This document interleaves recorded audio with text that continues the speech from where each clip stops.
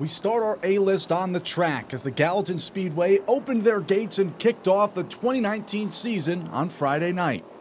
A couple of Hall of Fame selections in Helena land a spot on our A-list. Former Carroll College head coach Mike Van Diest, who led the Fighting Saints to 6 national championships, has been named a member of the 2019 Carroll College Athletics Hall of Fame.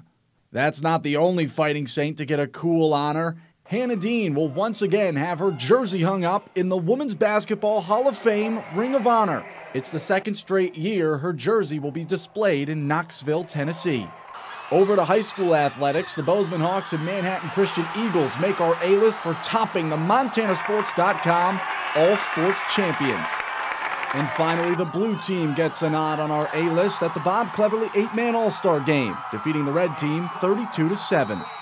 Oh, I feel great right now. Being on what I'm going to call my home field for the next 4 to 5 years, it feels great, especially with the guys I was with.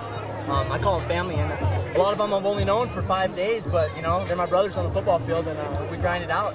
And, it felt amazing, and I'm so happy to start the next chapter of my life here at Montana Tech.